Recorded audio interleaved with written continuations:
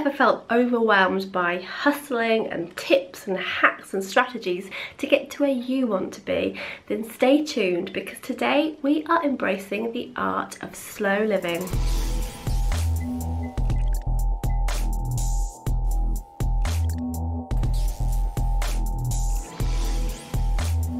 Hi, I'm Serena Simmons and welcome to 8 Model Psychology. Today we're doing something really exciting. We are starting APE Summer School. For the next 4 weeks I'm going to share with you 4 short videos all designed to help you see the benefits of a slower pace of living. So why slow? Well, slow seems to be a movement in today's society. You just need to Google to see things like the art of slow cooking, a slower pace of parenting, slower movement, slow sex, but I digress. To me, this is really linked to the idea of mindfulness that's really popular in today's society, but there's a reason that we're harking back to these mindful ways of being. But why are we looking at slow when it comes to 8 Model Psychology? What's the link? Well, 8 Model and this slow pace are inextricably linked, and the fundamental reason why is because doing things at a slower pace and doing them more mindfully means you are more likely to sustain a change.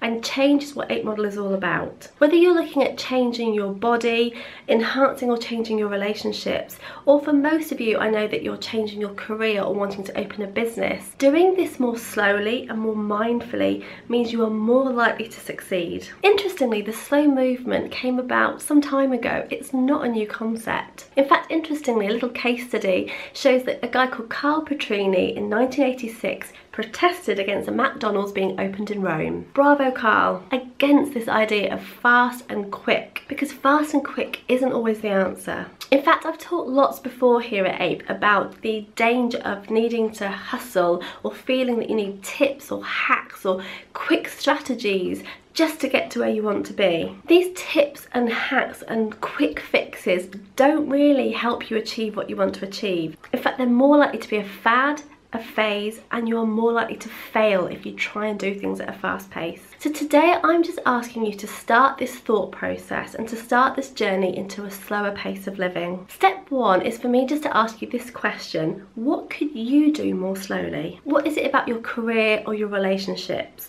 or taking time out to think about how you want to achieve a certain goal? What could you do more slowly in relation to that? That's all I'm going to share with you today. I really encourage you to do this exercise before next week because, as I said, we're embracing the art of slow living here at 8 Model over the summer. So I hope you like what you've seen. Do remember to click on the link below to subscribe, and that way you'll get this magic in your inbox every single week.